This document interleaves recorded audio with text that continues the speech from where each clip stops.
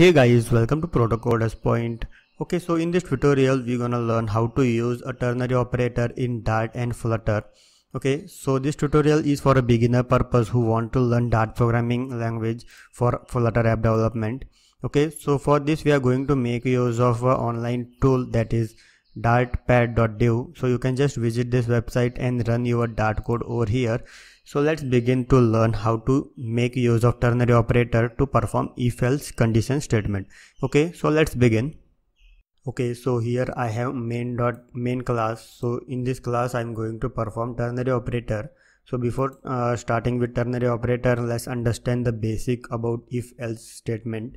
Okay, so here I will just declare a variable called as num and initialize it to 10.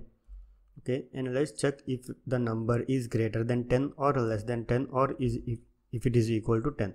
Okay, so I'm going to make use of if else statement. Okay, if, and this is else statement. So if the number is less than 10, then this statement will get executed, expression will get executed, and if it is greater than 10, then this will get executed. Okay, so now I will just print if it is greater or less.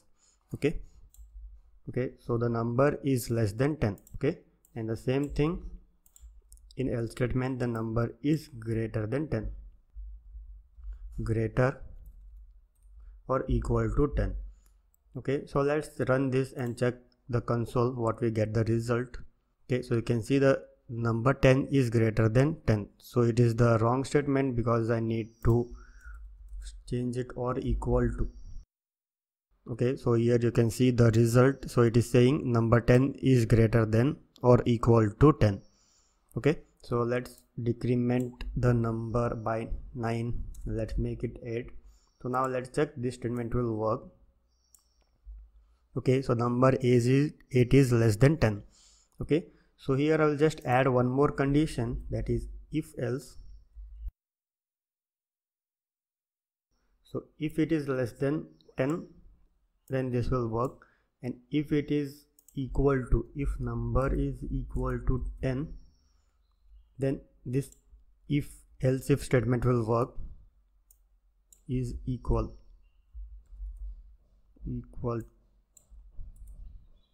to 10. Okay, else this statement will work. So let's check it now. Okay, so you can see 8 is less than 10, so let's make it 10 and run the code. So now you can see it is equal to 10. Let's make it greater than 10. Now this statement will work. So you can see the number 12 is greater than 10. Okay, so as you saw, just to check the condition, I need to write almost 7 to 8 lines of code by making use of if else conditions. Okay, so we'll just perform the same operation by making use of ternary operator in Dart.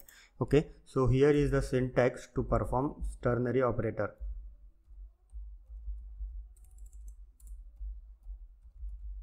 Okay, so the syntax will be something like, it expects three expressions. So the first expression will be the condition followed by question mark tag, and this is the second expression if true, followed by colon if false. Okay, so let me explain you what is this ternary operator. Okay, so here I am going to check the condition. So this is the condition I want to check. Okay, so if this condition is true, then run this. If it is false, then run this. It is as that simple. Okay, so let's do it now. Okay, so the first condition is number is less than 10. So if it is less than 10, question mark print less than 10, else print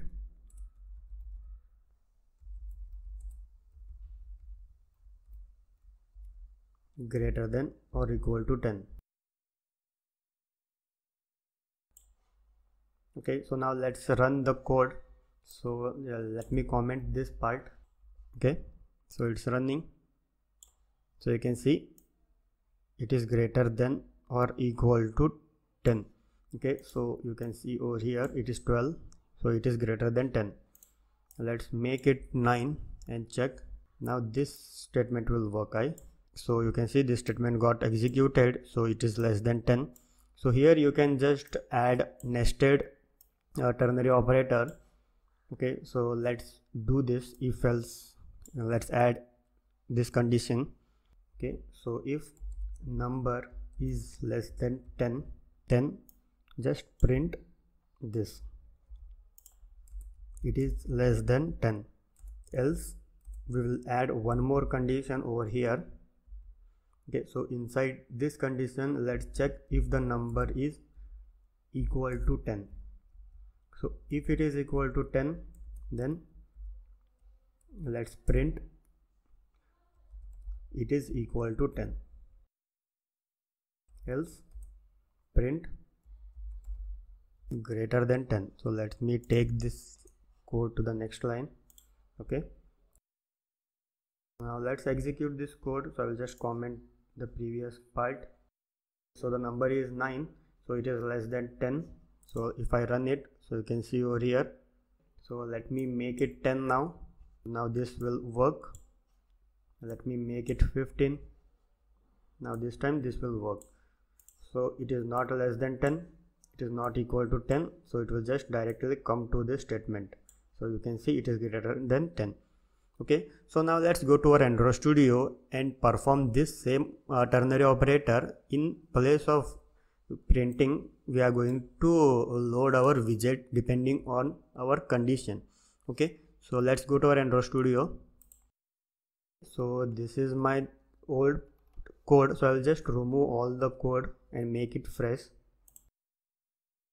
So here is my Flutter project in my Android Studio IDE, and here I am making use of an old project that I have created in my previous tutorials. Okay, so you can just go to my previous tutorials if you want to learn more about Flutter.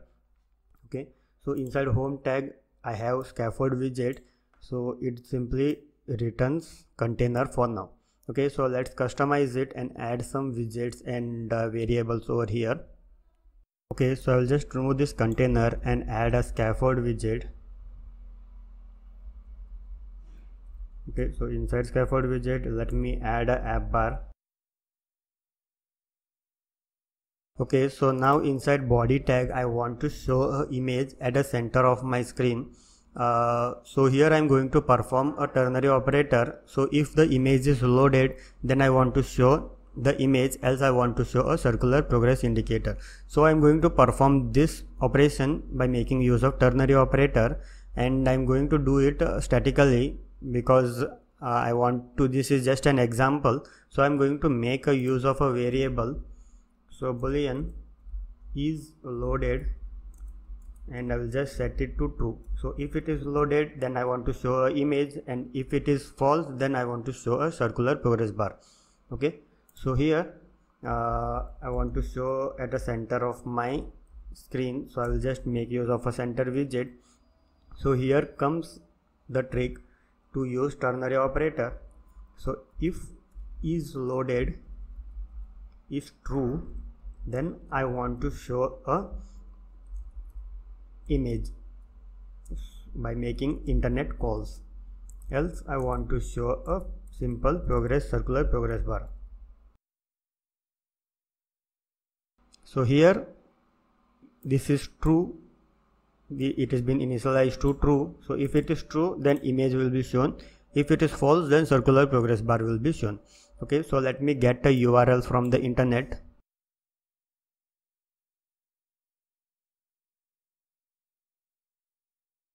Okay, so I can just take this image and load it into my app. Okay, so I will just run the project on my device which has been connected to USB. Okay, so the app got executed, so you can see the image has been shown now. So now let me change the variable to false and check. So now you can see there is a progress bar being shown if the variable is set to true. So if it is true, then I'm going to show progress bar, and if it is so if it is true, then image will be shown, and if it is false, then circular progress bar will be shown. So like this you can just perform ternary operator in your app development in real time. Depending on the conditions, you can just show different widgets at different point of time as per the user behavior. Okay, so that's all for this video tutorial. So this was just an example on how to use ternary operator in Flutter app development. So thanks for watching. Please do subscribe. Proto Coders Point. Thank you.